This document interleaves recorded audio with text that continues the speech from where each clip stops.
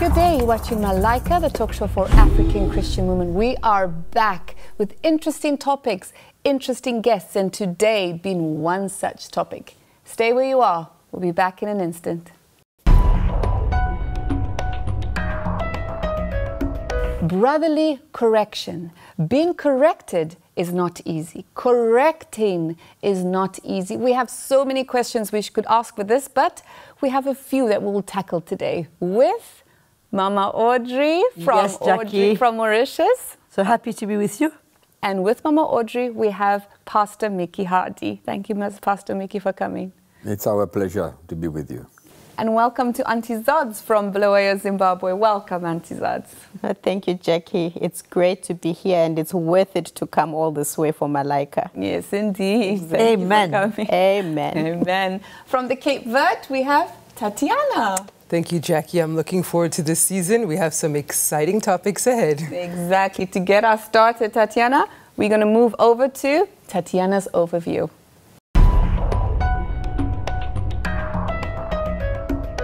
Tatiana, what do you have for us in terms of brotherly correction? Well, viewers, this is an interesting one. Brotherly correction is never something easy to discuss or to receive. But to get us started, we want to look at the dilemma in brotherly correction. Well, we live in a culture that promotes tolerance in accepting others as they are. So Christians often run into friction when they need to rebuke another Christian. But there are two sides of this story here. On one side, you have Christians who simply do not like to be corrected. But on the other side, and I think, and I hope on the overwhelming majority, there are Christians who are open to correction. However, the way the correction is done is often wrong. Additionally, when a correction is done wrong, it may hurt our pride, even when it's done well, actually, and it may make us feel unloved or inferior. Numerous Christian articles that I reviewed have emphasized the importance of our attitude when giving correction and when rebuking others. Common pitfalls include a sense of superiority, a know-it-all attitude, and the temptation to retaliate for our past hurts. Well, this program is looking at the African context. So what are some of the trends on the ground in brotherly correction? The first is in corrections that are carried out publicly. Obviously, this will lead to a stigma and obviously humiliating the individuals who are involved. In many churches, pastors are utilizing preaching to specifically target and rebuke certain individuals, making their situation obviously public and widely known to the congregation, which is also embarrassing. Indeed. Indeed. And the last is, and the most shocking, I think, is using these rebukes and corrections and delivering them through prophecies. So publicly condemning and shaming these individuals in the church and using it in the name of the Lord. Well, the Gravity Leaders study in 2020 sheds light on an unfortunate reality. The behavior of believers stands out as the second leading reason that Christians are leaving churches today. Many individuals are departing from churches due to experiencing shame, judgment, and neglect at the hand of fellow Christians and Christian leaders. In contemplating this weighty matter, let us remember, an error doesn't become a mistake until you refuse to correct it. And over to you, Jackie. I take it. Thank you very much. And I give the context straight over to Auntie Zods. Tell us, Auntie Zods, on the ground, is this happening? How much is happening? What do you see there? Yes, Jackie, it is happening, as Tatiana is saying. And as usual, for us in Africa, we always take something a lot further than we pick up something, we go wild with it, you know. But I think the thing I really want to touch the most is the fact that it's the purpose of rebuke. I think that's where we fall short, and the way we rebuke. So, for example, I will say that most of the times people are made to stand in front of the church if they have sinned or they've fallen and confess. But the heart of it is not restoration. The heart often is humiliation and to make the person feel bad so that they don't do it again. So it doesn't bring that person to a place of restoration. Instead, we find there's more people out of the church because of being badly corrected. And it affects them, and then obviously they fall away.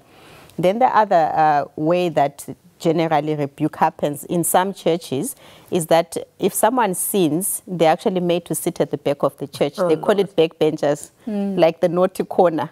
And for a while, you'll be sitting there and everyone who walks into the church knows, you've been up to no good, you know. But I've been introduced to that area once I was in Africa. Oh, okay. The backbenchers section. It's the backbenchers. Were you made to sit at the back? I was shown where the people who have sinned. This is their corner there. Yeah. But really what concerns me the most is there's a lady who we actually tried to reach out to. And because in her previous church, she had had a child out of wedlock. And it's obviously a big sin. And she was told that you can never go back to church again because of the sin. So now when we are inviting her to church, she says, no, I can't come. I've been told that I can't come to church because I sinned. So there's no grace, there's no heart of the Lord. Where's the reason why Jesus died? Exactly. If we can't have forgiveness of sin now, where we are. So, I mean, the poor lady is living in condemnation and feels there is no way for her anymore. She's done the ultimate. She can't come to church. And that, for me, I'm sure the Lord grieves when he looks at the church today. Yeah. So I hope you were able to bring her to church, though. Yes, I'm glad she came, but she couldn't believe the grace of God and that she could come and the Lord would accept her like that. Not only the Lord, but I mean the church. Exactly. People of the church welcomed her. Exactly. That's wonderful. Yeah. I'm heaving. Shame, it's a sad reality of what actually happens with backbenchers. But Pastor Mickey, how should it actually happen when someone has sinned in the church? How do we go about it? Correction. Well, we have seen a lot of different ways in the churches, how to, let's say, deal with sin, deal with someone that How has they fallen. deal with it. And it's shocking sometimes to see how pastors deal with these Christians. And in fact, what they want to show, what they want to bring to the church, it's like it's a sense of such a holy place, such something that cannot be mixed with sin, that they will bring that sinner to punish him. Exactly. To bring punishment to him and to make everyone know that this brother or this sister has committed that sin and that he's got now to be punished in a certain moment of time where as you said, we'll probably sit at the back of the church there and everybody will know that this man or this sister either has committed adultery or whatever that may be. So it is shocking to see how sin is being dealt with in the church.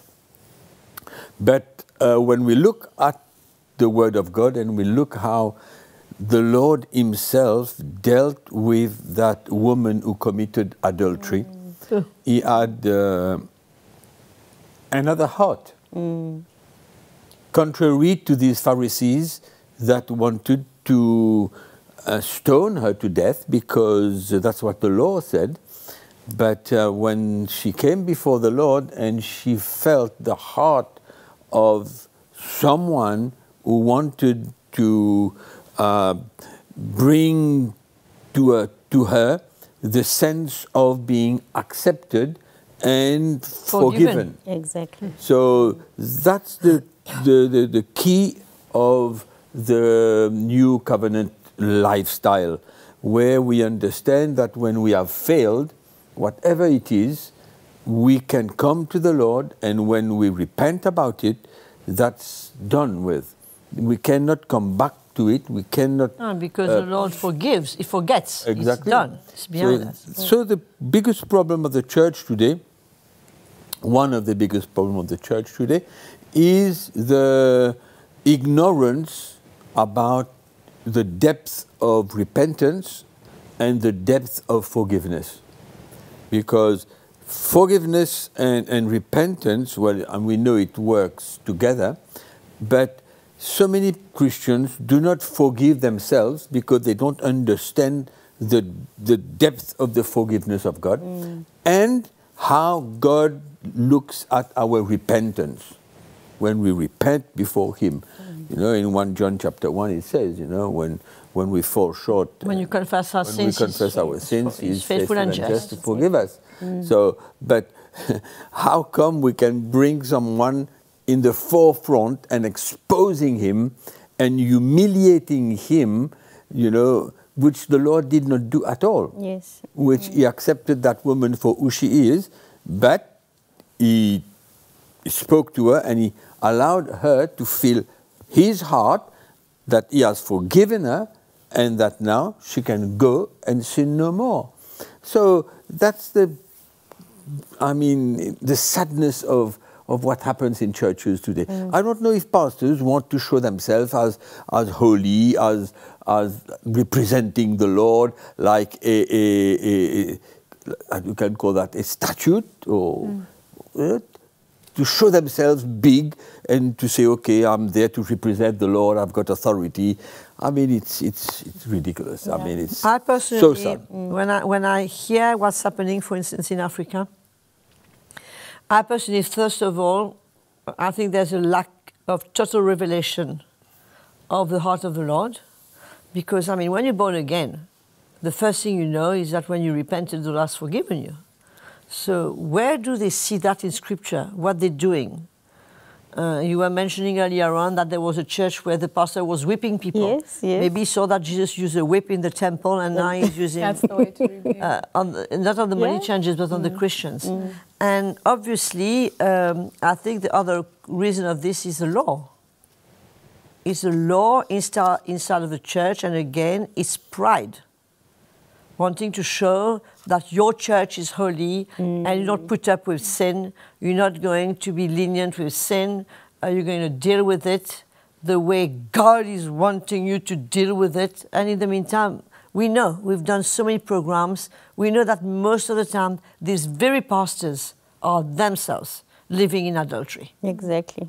And they're not sitting at the back of the church, so it's do what I tell you, but don't do what I do. So it's a mixture of many things, and as Mickey was saying, the Christian doesn't forgive himself. I mean, of course he won't forgive himself. How can the poor guy forgive himself when nobody's forgiving him? Yeah.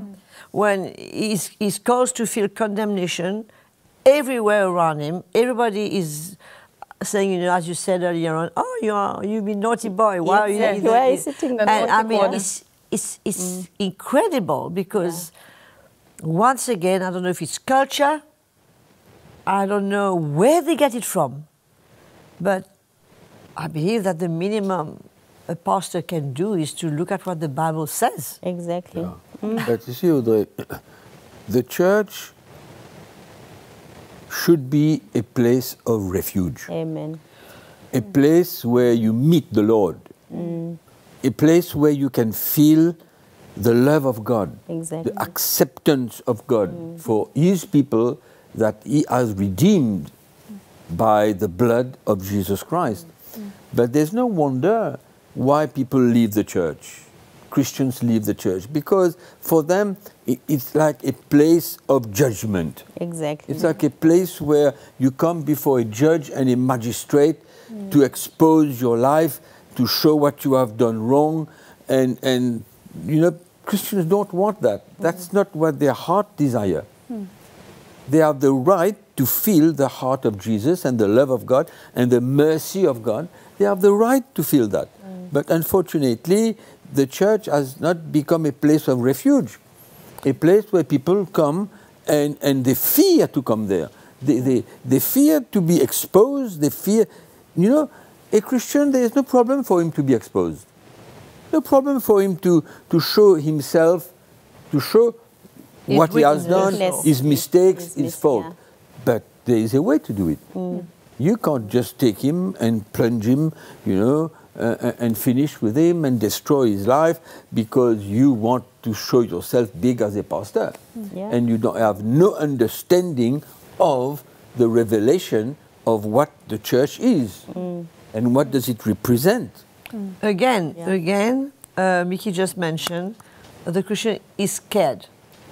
Exactly. To go in church, but he's scared of who? Not of God. Not the Lord. It's not the fear of God. It's the fear of this man. Yes. Who calls himself the representative of God and the way he's going to deal with them, or his wife. Yes. Which of the two, I don't know. Yes. So, unfortunately, it's not at all the fear of God. The sad thing is that, like Mickey and I, we left a traditional church. I promise you, if I left a traditional church to come to a place which is supposed to be better, I'm supposed to have gone through an upgrading. Now I'm saved. I'm in a born-again Christian circles. I should feel the heart of the Lord. I should feel the mercy of the Lord. Now I'm in a new day completely. And I've got to face that. Then you leave. Yeah. I don't have to, I'm not going to stay there, that's for sure. I mean, I didn't leave my home, my family, my friends, my traditional church to come here to be whipped, to be told, to be humiliated. I mean, I came here to feel the heart of Jesus for me. Exactly. But really, And what his plan is for me, not for men to, huh? yeah, but you know, they come here, they come to a church, it's new for them, and this is what they experience. Yeah. And they feel that this is the right way to do. They don't know any Because they better. don't know anything They else. don't know any better. They Yeah. don't know anything else because that church does not represent the church truth. of the Lord. Exactly. It does not represent, but they have come there, and this is what Genuine. happens. And you will see that these same people that are being punished and sit at the last row, they will stay there. Yes. They will stay there, exposed by to everybody, humiliated. Shame. Yeah. Because somewhere That's the way they people think it It's is. very- They're wanting something. Yeah. They love the People Lord. are actually No, they love the wanting Lord, as something. Tatiana says. Yeah. They love the Lord, that's why they they stay. keep coming That's why to Because church. somehow they think that's the Lord doing it to them. That's the worst part. Yes, but how much can they bear? How much can they accept? And at the end of the day, they run away. They run away. And they think that this is the church. Yeah. And they don't want to go to And they another don't want to go church. to other churches Yeah. now. That's Oh, it with the I mean, church. it's a very bad experience for Christians, which in fact they should not have to go to. have to go through that. Yeah. As I said earlier on, the church is a place where you come with everything you are to meet the Lord. Come to me. Meet the Lord who loves us so much. But then you are crushed, you are destroyed completely.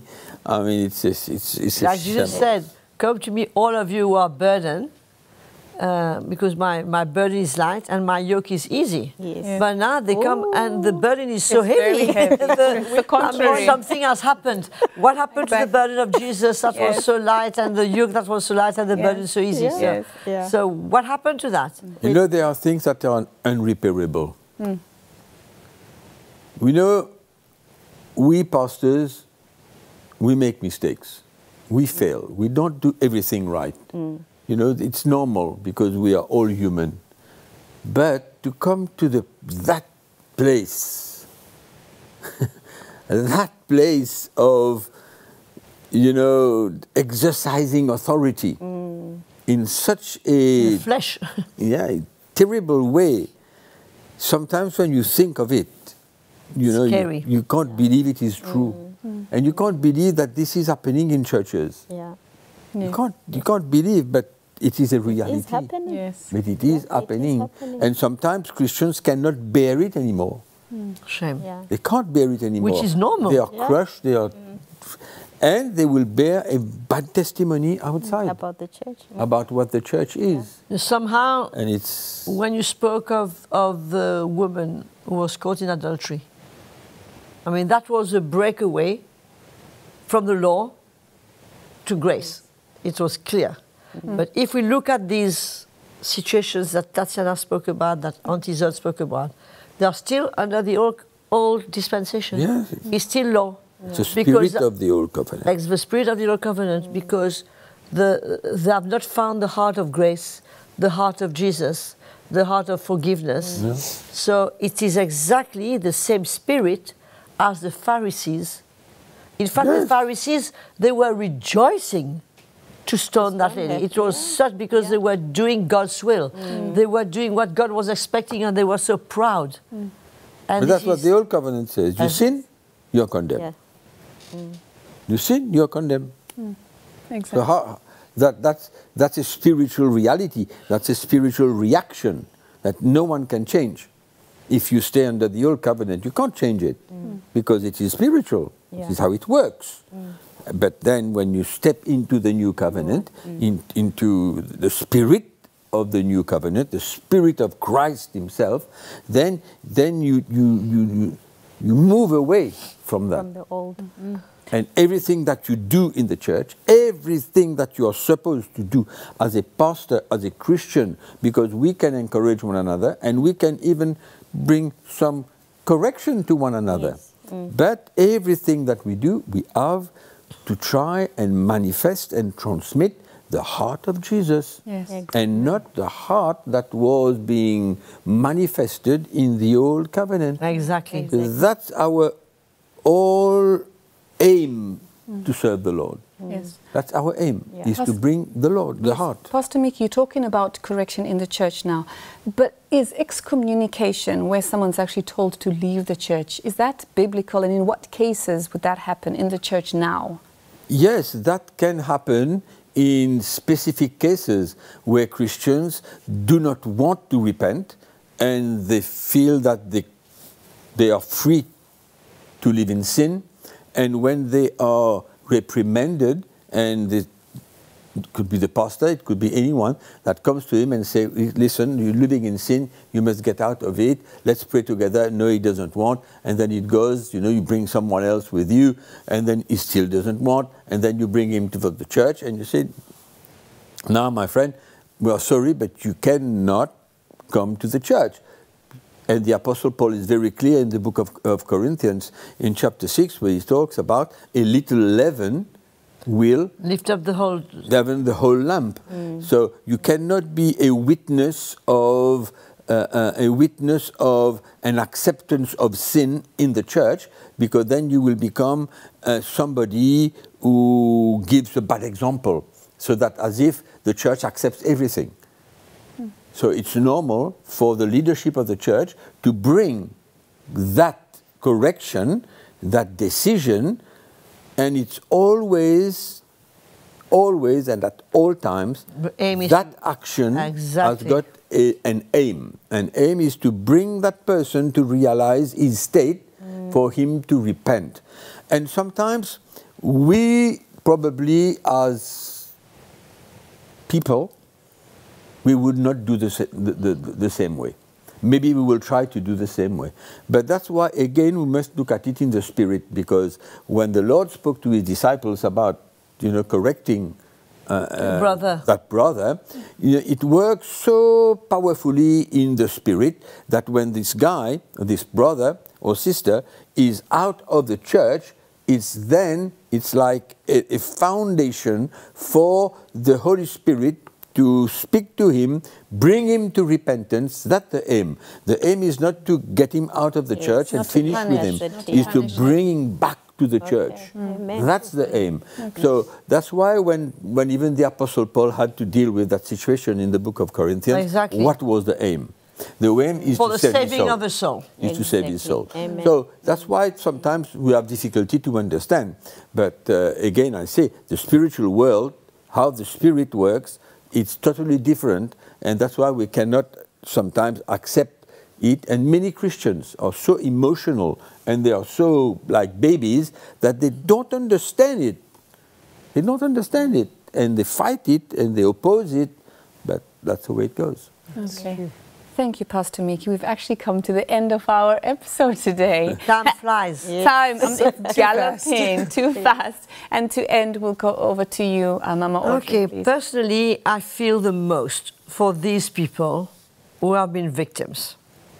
I'm not suffering so much for the pastor, but I want to say to these people, if you've been in that situation where you happen to be weak, you fell, and you sinned, and you received that kind of judgment, of condemnation, of treatment, and that today you are out of the church or in the church, still enduring, I want you to know that it's not the Lord. Don't be mad at God, because that is not the heart of the Lord for you. The heart of the Lord says He will leave 99 sheep to go and fetch you wherever you are, because you are more important to Him than the 99 sheep who are sitting on pews in the church. So, first of all, I would like to encourage you, forgive that pastor. He doesn't know what he's doing. Just like Stephen said, the Lord said, you know, he doesn't know what he's doing. Forgive him. The main thing is for your heart to be free, to be clear, number one. Number two, repent for whatever you did wrong. That's the way to freedom. And once the Lord has forgiven you, once you've done that, look for a church. And if you can't find a church, write to us. We will be happy to encourage you, to see that you grow in the Lord, that you will receive all the right teachings. Otherwise, find a family where you can be accepted, where there's grace, where there's love, where there's mercy. But do not throw away the baby with the bathwater. Throw away the water, but keep the baby. Do not leave Jesus. Keep Jesus. Walk with Jesus, because he has saved you, and you are his child, and you are so precious to him. So that is my encouragement to you. Do not let the words of men destroy you. Know that Jesus says that if you have confessed your sin, he is faithful and just to forgive you and to set you free from whatever it was. Like he said to this woman, he said, go and sin no more. May the Lord bless you and encourage you. Amen, amen, and thank you at that note, Mama Audrey. Thank you so much, Pastor Mickey Hardy, for being with us. Ladies, it's an absolute pleasure. Thank you so much. Viewers, the gospel is powerful. Scripture is powerful. Repentance is powerful. God loves you. Goodbye.